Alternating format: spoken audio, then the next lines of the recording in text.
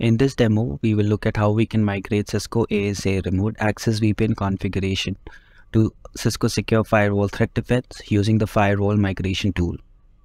Log into the tool and begin by uploading your ASA configuration. Once the parsing is complete, we can see the different components that will be converted, and that includes RAVPN configuration with 5 connection profiles. Click on Next and provide details of the FMC to which the target FTD is registered, and select the FTD for RAVPN migration. The FMC version should be 7.2 or above, and FTD should be 7.0 or above. The tool lists all the features that will be considered for migration, including the RAVPN configuration as well.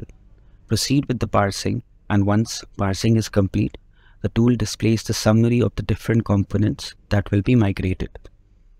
A more detailed version of that can be found in the pre-migration report, which contains the list of the different components on ASA that will be migrated and how many of them.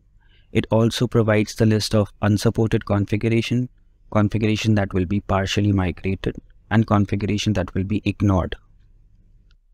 Click on Next and proceed with the migration process. In this demo, we will be focusing on RAVPN part of the configuration. Now, there are certain pre-migration activities that need to be completed when migrating RAVPN configuration.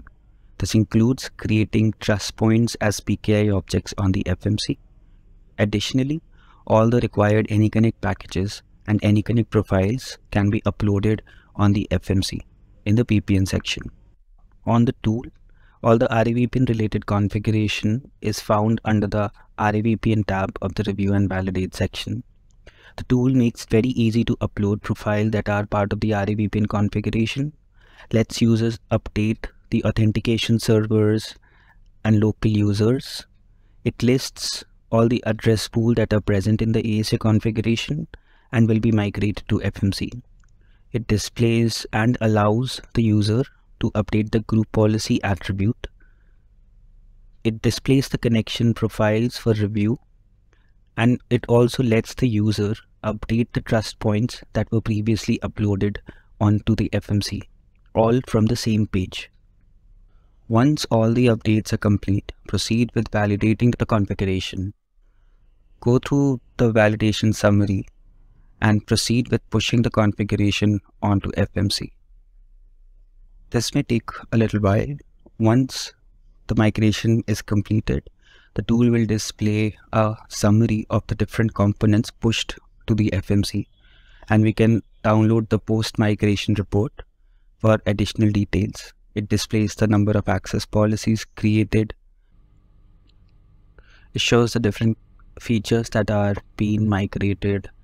The ACL optimization report is presented. Objects that are not referenced in any policies will be not migrated. It displays the remote access VPN policy created and the different tunnel groups that have been created as part of the RAVPN policy. The same can be verified on the FMC that the RAVPN policy has been created with the required connection profile and the associated configurations.